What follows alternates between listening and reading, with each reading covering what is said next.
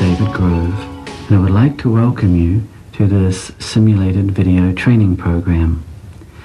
The name of this particular intervention is called Tapestry, and it's an example of a client who comes in with a particular feeling of shame.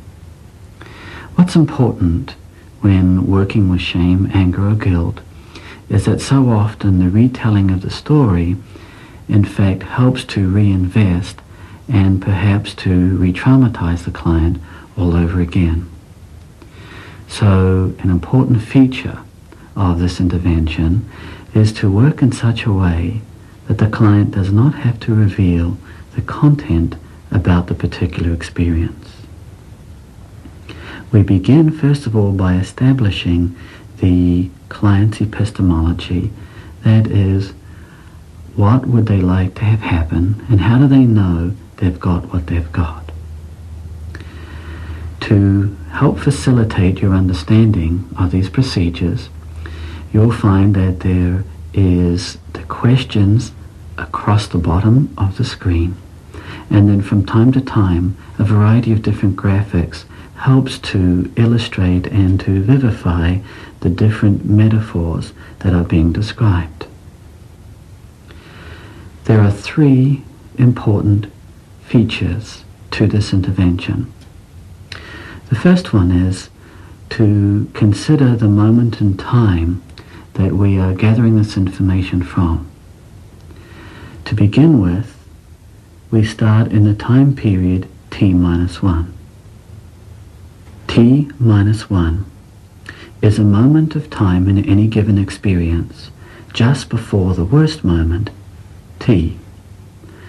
The purpose in healing the wounds around shame, guilt, or anger is to grow the experience up from T-1 through T into T+1 when it's all over.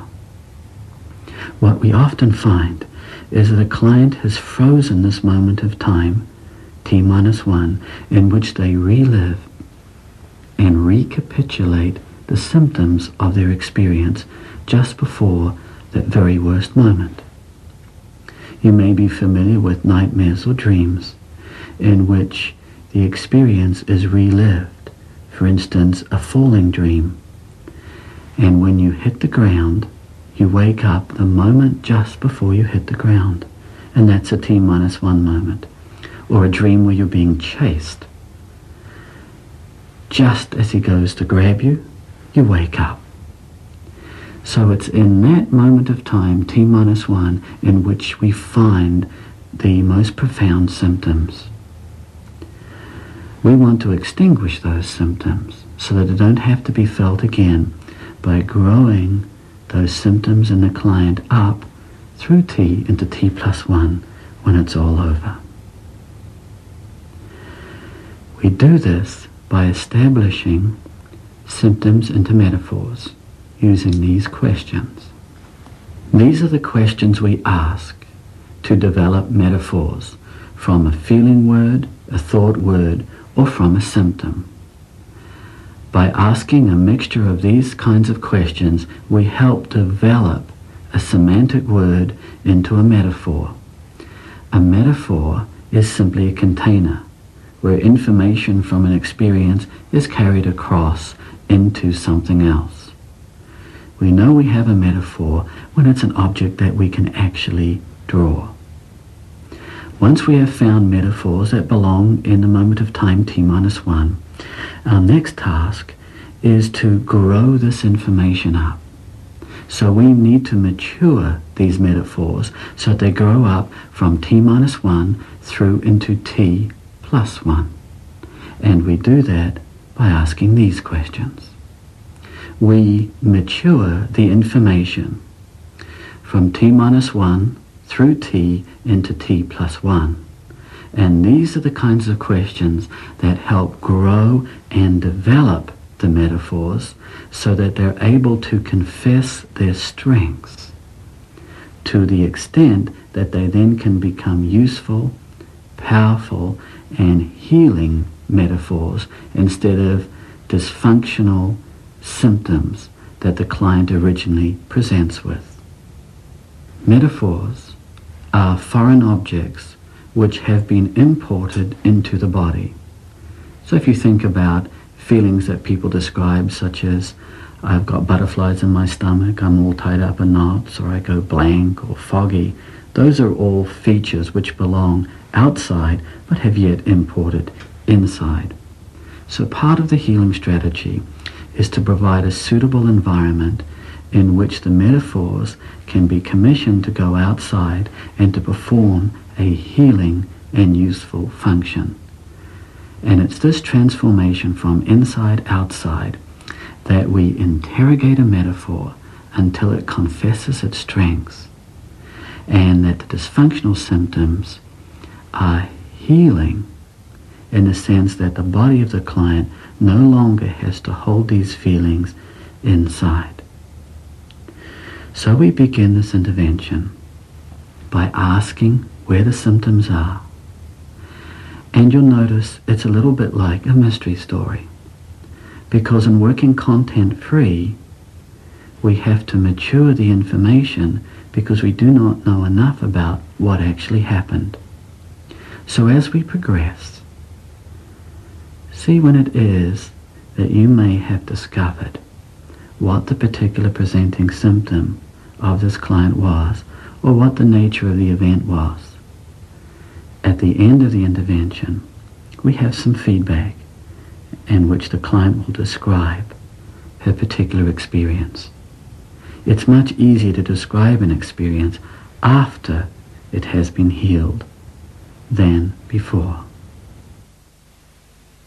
So what I would like to accomplish is I would like to get rid of the achy pain that I have in my ankle and foot that spreads up into my leg.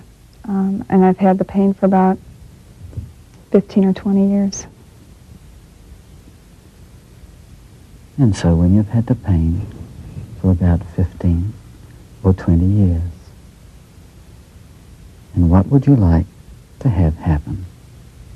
I would like for the pain to go away. And when you have the pain, where do you have the pain?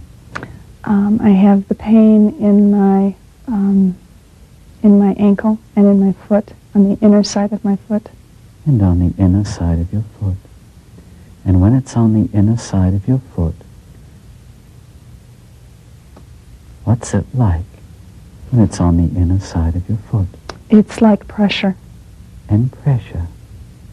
And when it's like pressure, what kind of pressure? It's like a balloon. It's like a balloon that's filled to capacity. And a balloon that's filled to capacity. And is there anything else about a balloon that's filled to capacity? It feels like it's going to burst. And it feels like it's going to burst. And when a balloon feels like it's going to burst, is there anything else about a balloon that feels like it's going to burst?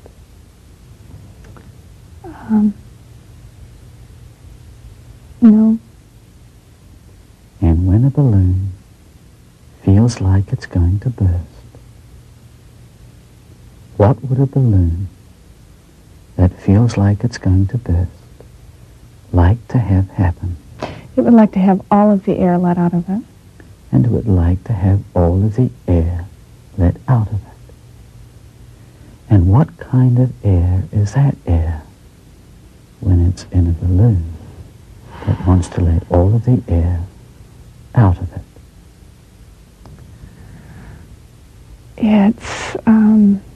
It's hot. And it's hot. And is there anything else about air that's hot? And it's dark. And it's hot and it's dark. And it's hot and it's dark. Like what?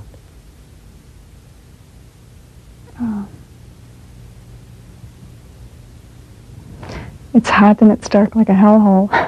And it's hot and it's dark like a hellhole. And is there anything else about hot and dark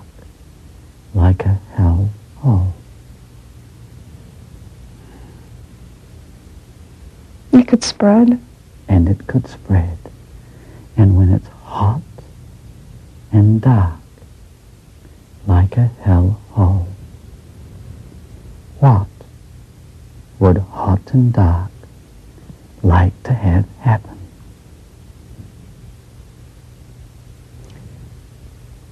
It would like to drain out.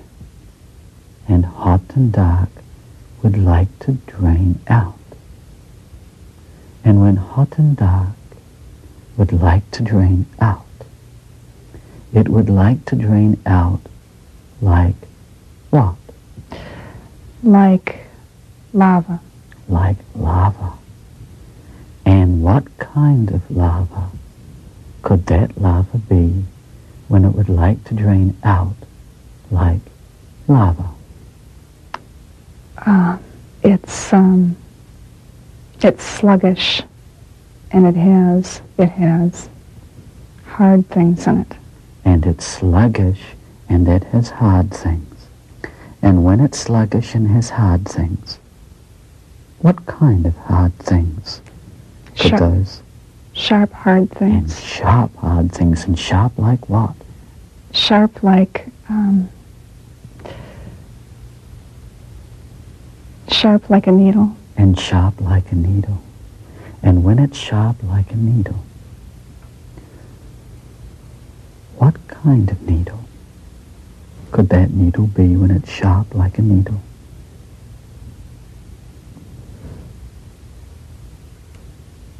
A dark needle. And a dark needle. And a dark needle. And when it's sharp like a dark needle, is there anything else about that dark needle?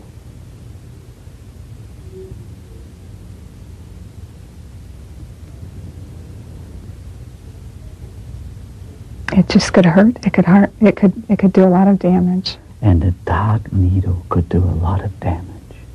And is there anything else about a dark needle that could do a lot of damage? It could tear flesh. And a dark needle could tear flesh. And what flesh would a dark needle like to tear? When a dark needle would like to tear flesh.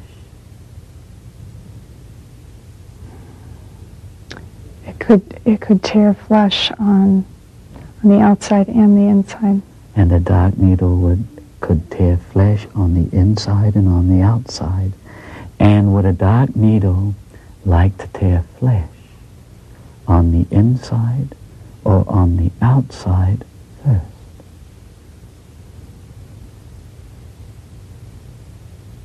On the outside. And on the outside. And does a dark needle know where it would like to tear flesh? On the outside first. On the arms. And on the arms. And whereabouts on the arms would a dark needle like to tear flesh? By the elbow. And by the elbow. And which elbow could a dark needle like to tear flesh first?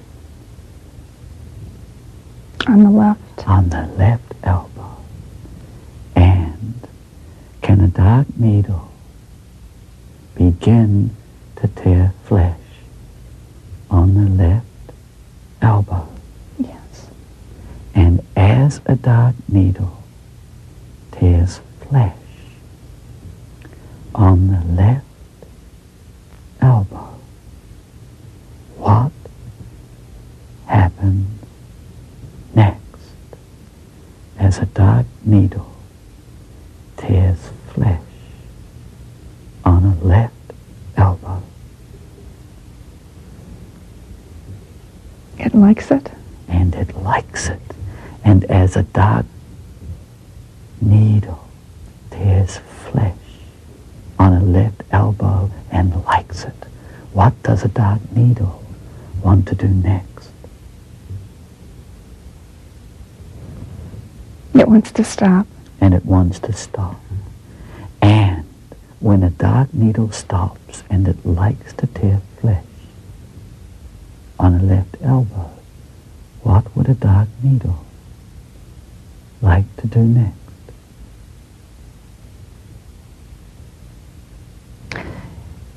It would like to be broken. It would like to be broken. And how can a dark needle be broken? It could be bent. And it could be bent. And a dark needle could be bent like what?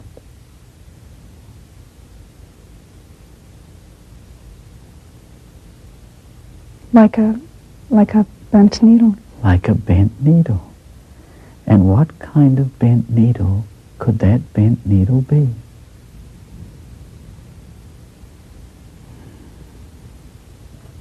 Like a sewing needle. And like a sewing needle. And a bent needle like a sewing needle. And where could a sewing needle like to go? And what would a sewing needle like to do when it's bent?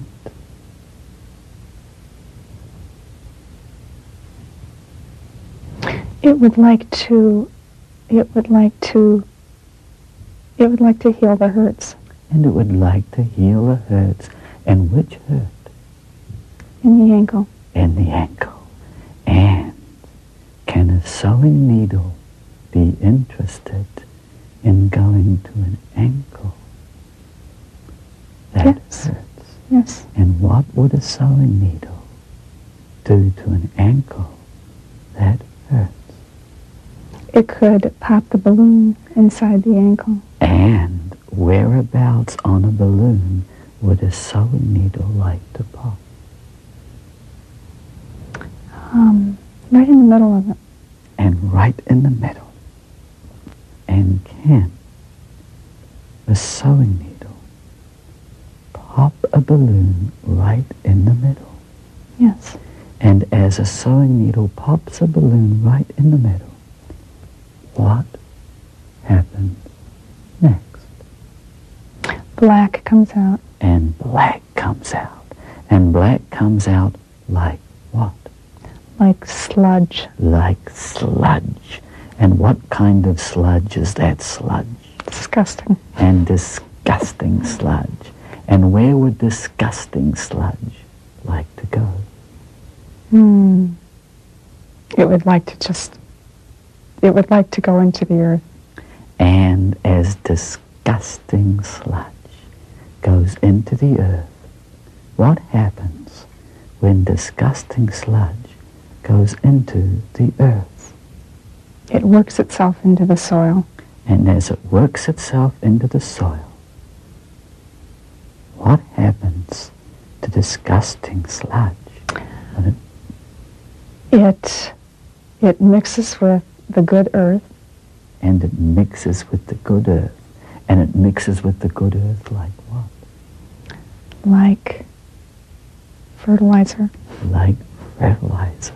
And what happens when the good earth is mixed with fertilizer? It nourishes the soil. And it nourishes the soil.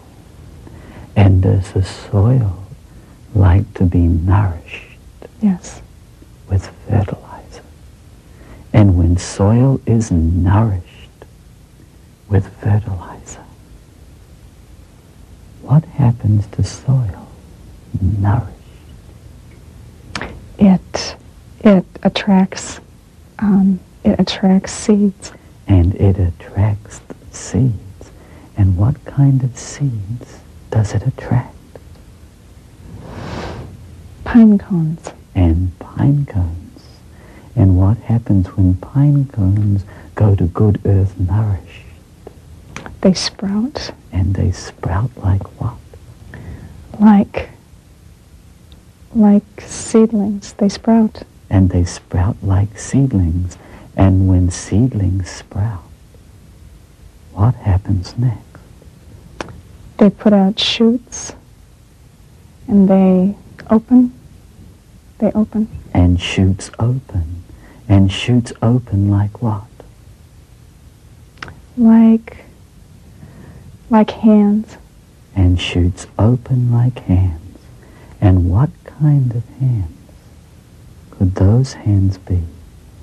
Hands open and relaxed. And hands open and relaxed.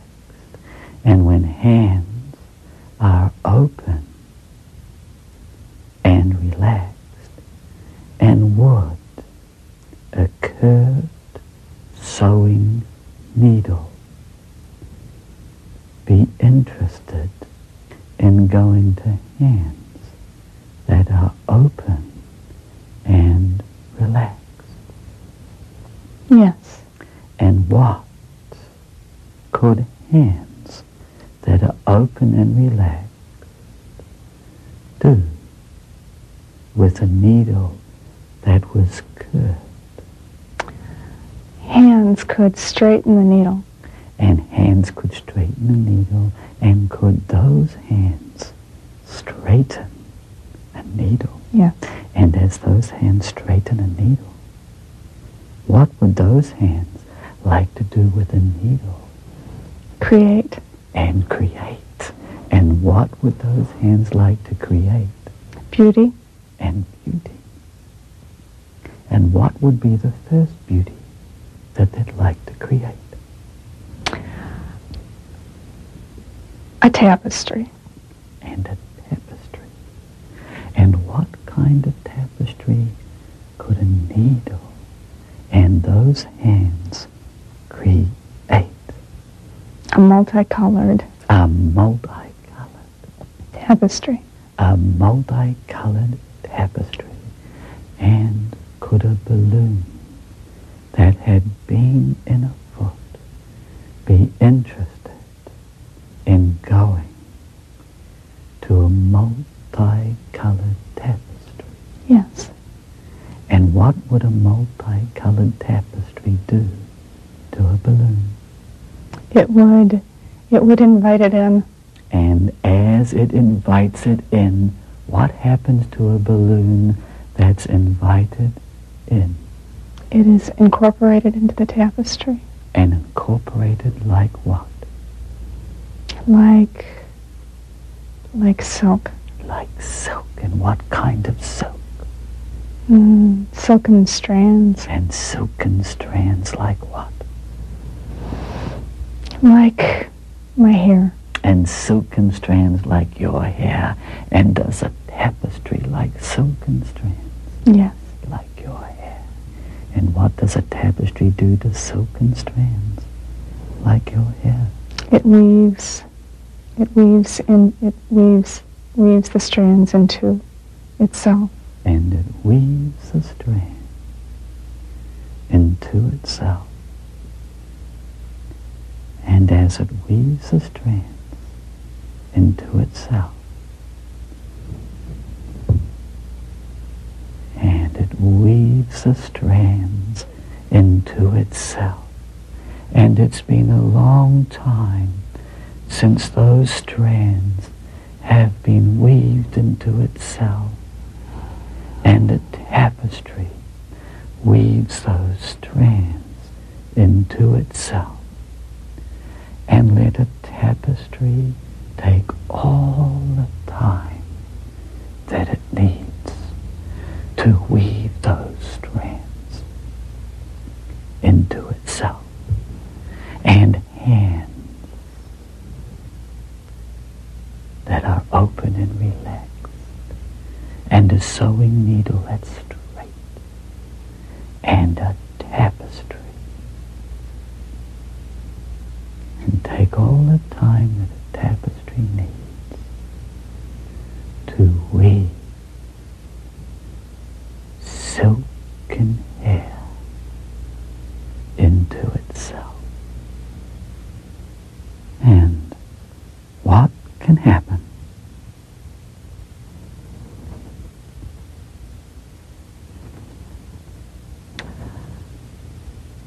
The tapestry,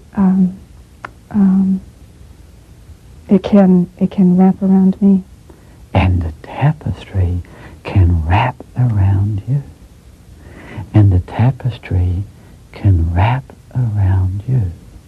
And would a tapestry be interested in wrapping around a left arm that's flesh had been torn?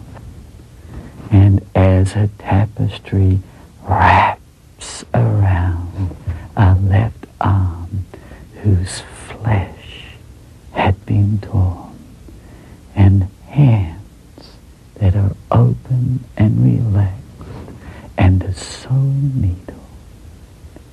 And what happens when a tapestry wraps around a left arm? It makes the arm feel okay. And it makes the arm feel okay. And the tapestry makes an arm feel okay. And it's been a long, long time since that arm feel okay.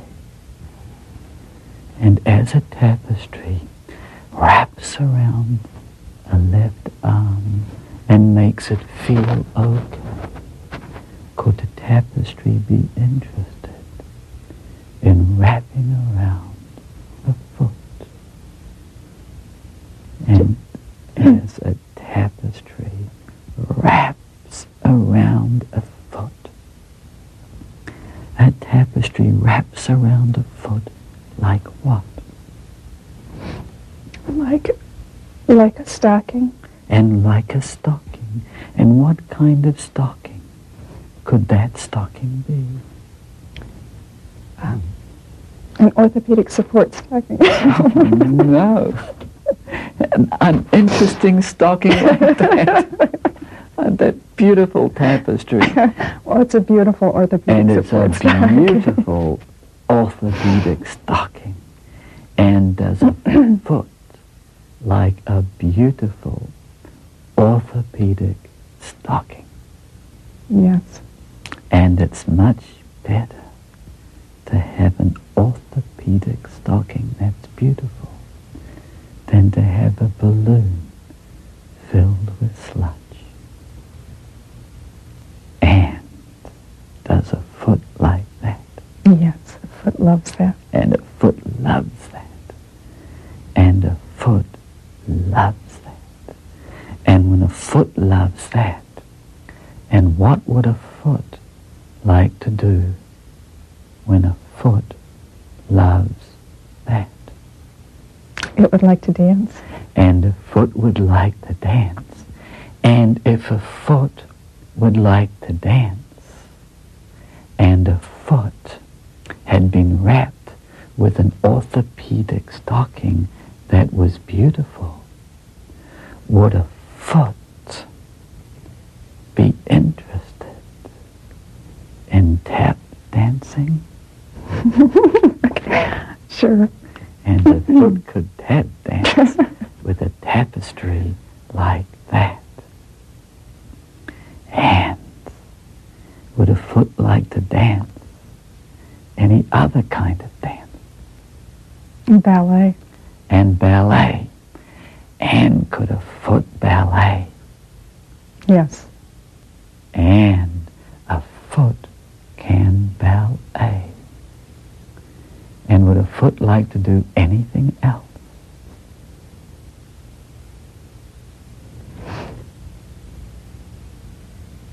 No. And a foot likes to dance. And as a foot likes to dance,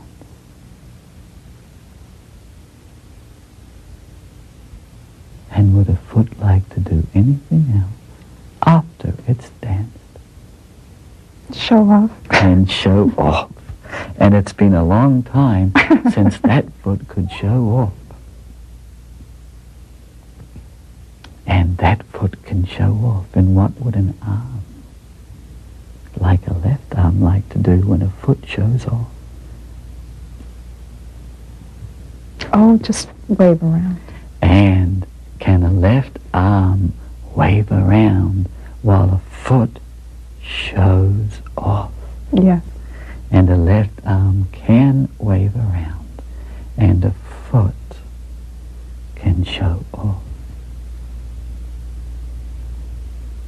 And a beautiful tapestry can wrap around the foot like an orthopedic stocking, and the foot can dance and show off, and the left arm can wave around. And do you like that? Yes. And you like that. And would you like anything else when you like that? Well, I'd like to have everything dancing and moving. And you'd like to have everything dancing and moving. And what's the first? Everything that would like to dance and move. My right side. And your right side. And when your left arm waves, can your right side move? Yes.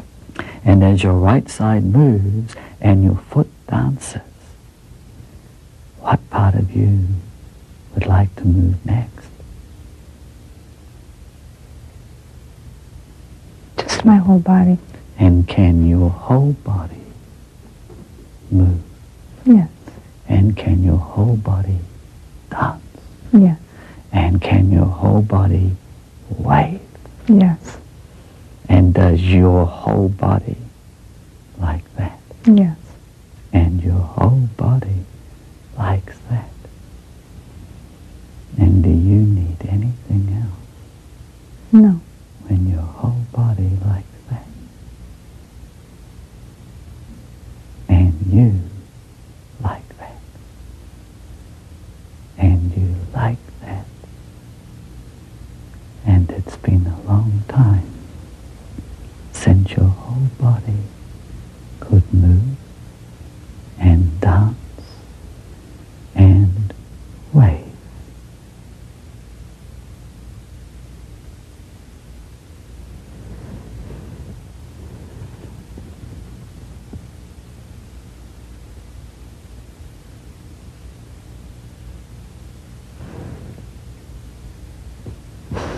How you doing? Good. Good. I'm good dancing. I've got 2 left feet.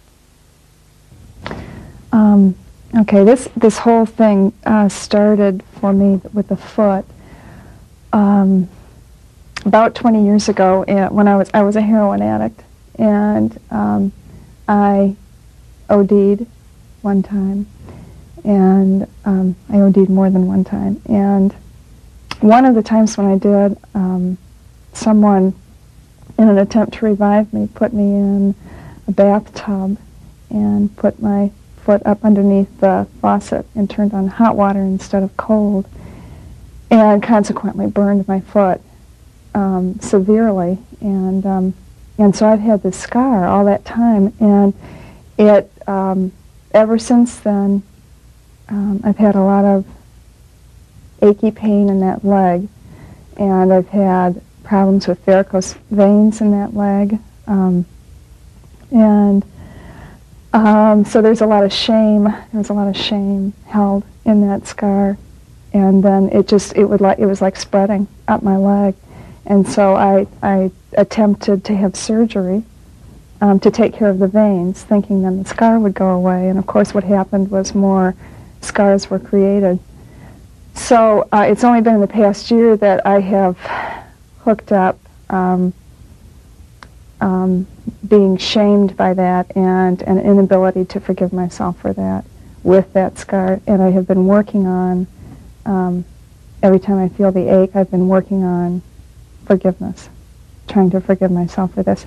And I think in my head I have done it, but emotionally, on a real deep level, I'm not sure that I was getting very far with it. So I feel like this has at least helped things to move inside.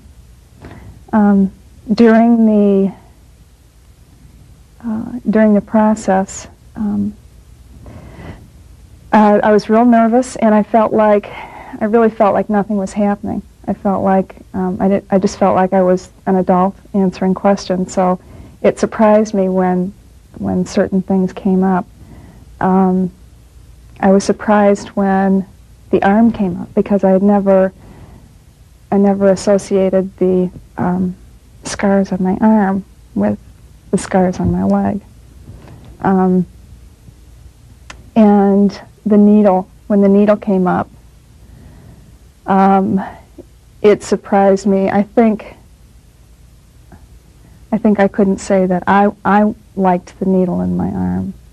The needle liked being in my arm. I didn't like it, but the needle liked being in my arm. And when the needle didn't want to be in my arm anymore, I liked that. It surprised me that the needle turned into a sewing needle. And I liked it when the needle went into the balloon and sludge came out, because I had never, the balloon for me, the balloon has been an image that I've had before in my foot, but the balloon before was always filled with air, with clear air. I mean, I'd never envisioned sludge in there. And sludge is kind of like congealed blood, which is kind of like what happens down in there with the blood not circulating, and it gets thicker down there. At least that's the way it feels. When the sludge went into the ground, and then the seeds went into the ground, and the hands came up, I thought the hands were just going to be open to sunlight and going to feel warmth and things like that. And so when you brought the needle into my hand, it was a delight. I mean, it was like something I hadn't thought of doing, but I liked the way it kind of, it allowed me to pull in.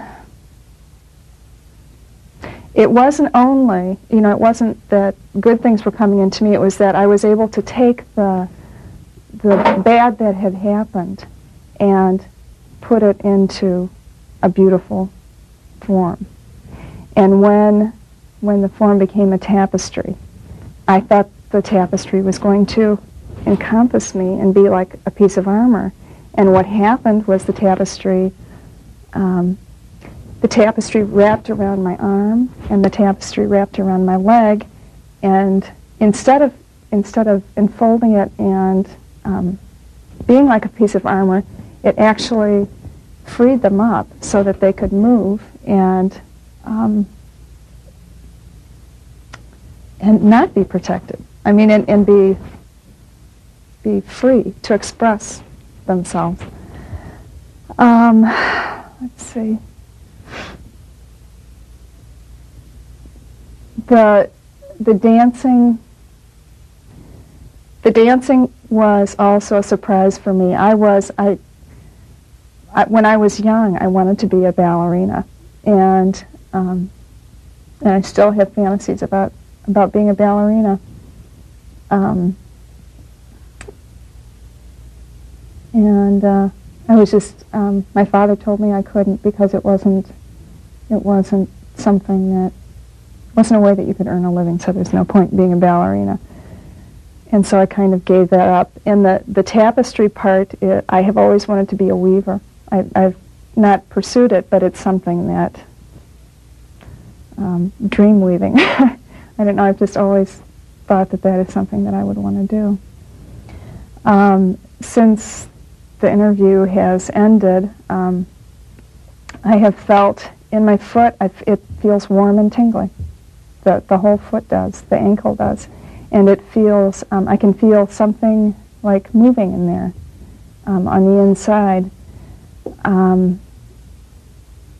It feels like the skin from that scar that has always been so tight and so restrictive, it feels like that skin is,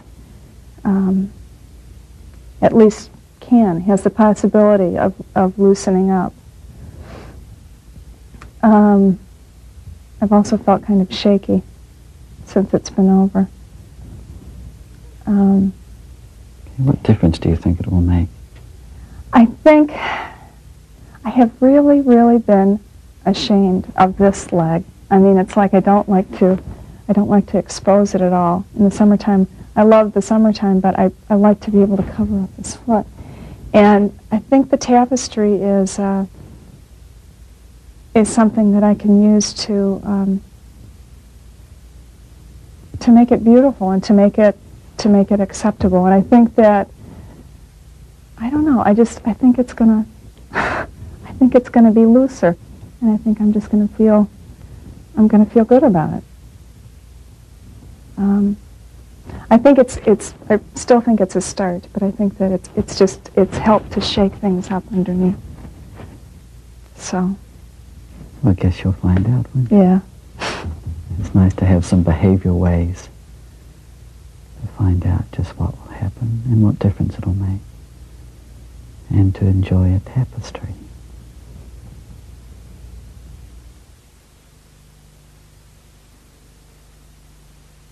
Since I had the session with David 4 months ago, I've noticed a few changes.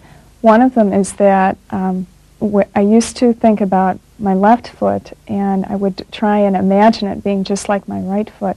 I would try and imagine it being without any scars, and there would be no distended veins on that foot. It would be just perfect, just like my right foot. And since I went through the session, I have started viewing my foot differently. And when I look down at it now, when I see the veins that are larger on that foot, I see them as more, I don't know, just a thing of beauty rather than something that needs to be hidden or something that I need to be ashamed of. And the scar is also, it's like, it makes it more interesting. And so I no longer hate the differences between my feet. And I'm no longer trying to make this part of myself the same as another part of myself. I'm just kind of accepting what it is and even enjoying it. I've noticed that I'm buying shoes differently now. I'm buying shoes that expose my feet more. And I don't know if you remember from the tape, but I had on a pair of tennis shoes and then socks that covered my ankle and my foot. And now I've worn shoes without socks, and I wear sandals and everything else that really show my foot. And that feels really nice, having it out in the open. I've also started painting. I think I've always had an attraction for painting and drawing and dancing and things like that, but I've never really allowed myself to do any of those things. And I've just had this desire to have color in my life, and so I went down to the local art store and bought myself a nice set of watercolors, and they're just beautiful colors, and I'm having just a lot of fun playing around with painting. And I think I have in mind that I would eventually like to paint a picture of what I was imaging at the very end of our session. One thing I liked about the session was that I felt like I didn't. When I started out, I really had, all I intended to talk about was my foot, and that I had an ache in my foot, and I had no intention at all of talking about a needle or about an addiction that I had. And it was just kind of neat the way that my psyche just kind of took over and said, listen, in order to heal this part of you, in order to get rid of this ache, you need to attend to these other things. And it was like nobody knew where it was going, and that's just the way it ended up. And and it took. I've always liked my arms. I think my arms are strong, and it took this part of myself that I like, my arm, that had a needle in it, and it took it down to the foot that I didn't like, and incorporated those two.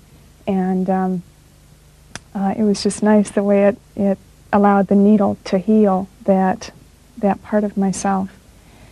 I also have, in the past couple of months, really been enjoying where I'm living. I've lived in this particular spot for 10 years, and it's a beautiful part of the world, and a lot of people would love to live there, but I've never really wanted to be there. I've never been able to appreciate the beauty of the spot. And it just seems like in this past year, I've been able to go back to places where I thought I would rather be and have some healings occur. And certainly when I went to this session, that's what happened for me. It allowed me to kind of let go of these longings that I had for other places, and has allowed me to really enjoy and appreciate where I am right now. The following excerpts are from the simulated video training program, Metaphors to Heal By. Tape 1 takes you through a didactic and theoretical framework of how to make sense of metaphors that your clients may give you. Tapes 2, 3, and 4 are a series of full-length interventions in which you have the script along the bottom and the client's feedback at the end. These are designed to facilitate you in asking the right questions to the metaphors. The case study, Boiling Pot, is an example of the dissociation which occurs in very severe physical and sexual abuse. I'm an incest victim. I've been working in therapy for over 10 years with the issues. I come from a family that my father's an alcoholic. My mother is mentally ill. The abuse started when I was very young, infant, up until the time I was 18 and I left home. I was raped many times by my father and my oldest brother. My older sister and brother, and I have a younger brother and a sister, and they both, all of them choose not to remember anything. And where is the part of the little girl who wants to leave? In her head. And whereabouts in her head? In her brain. And in her brain. And when there's a part of the little girl who wants to leave and it's in her brain, does it have a shape or a size when it's in her brain?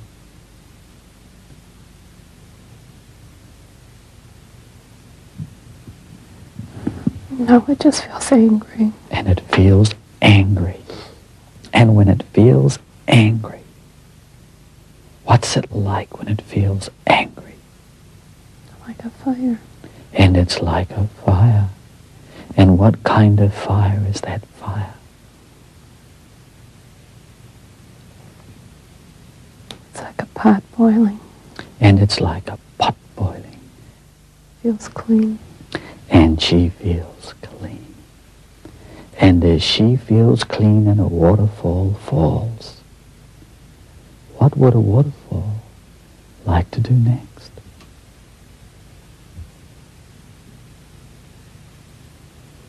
Just keeps running. And it just makes the little girl happy. And is she like a waterfall running? Yes. And that's quite different to have a waterfall running, cool and clear, than to have a pot boiling. Yes. And to have a tear that wants to fall but can't. And it's quite different to have a waterfall that's running. Mm. And a little girl can be in a waterfall that's running, and it's been a long time since she's known about running because her feet were glued. Mm-hmm. And what would she like to do when a waterfall keeps running? Just play in it. And can she play? Mm-hmm. The case study, Rape, provides an example of the amnesia that a client has for a rape experience. And as we uncover this experience, we discover that there's another rape at the end of it. And burn him. And can lightning burn him? And whereabouts would lightning like to burn him? And what part of him would lightning like to burn first?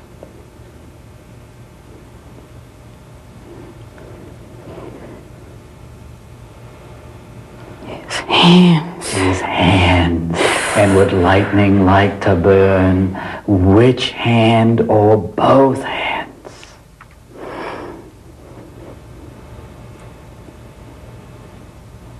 And lightning would like to burn that hand. And can lightning burn that hand? And as lightning burns that hand, what happens next?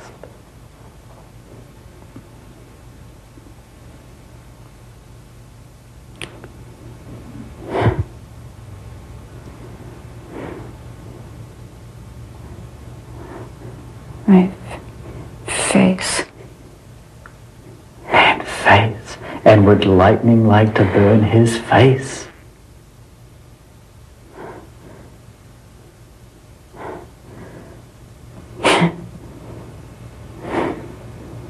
And what part of his face would lightning like to burn?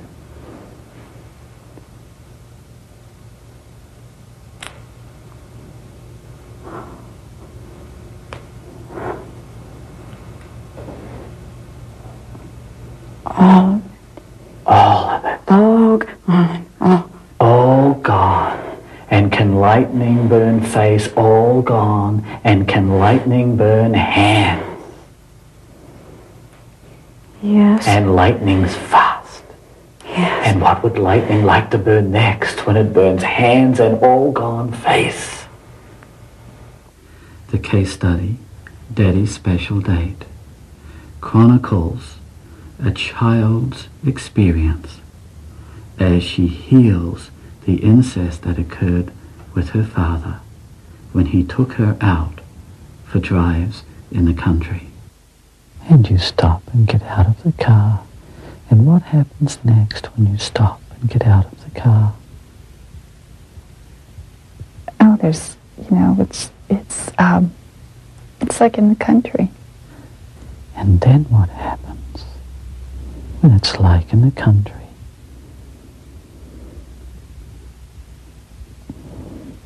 And there's tall grass and sort of walking and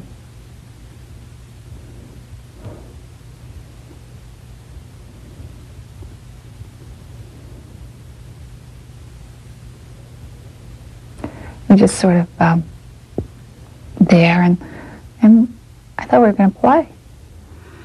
Another videotape is available separately, and it's called Jessie, the First Flowers of Spring. This tape is in a documentary style and chronicles the brave journey of a child's healing from sexual abuse. The particular client is a therapist, and she looks back 9 months after the intervention and describes what was going on inside her experience during the process. In the intervening time, she gathered together photographs and film taken in 1940 of the perpetrator and her together. She also documents her experience with vivid drawings. I think that when we're watching this, I'd like people to note that since I'm grieving, the experience is over. And I'm no longer the 5-year-old reliving the experience. I'm shifting at different ages, and I'm remembering the experience that I've lost. I want him back in my life, but he's dead. You want him back in your life, but he's dead.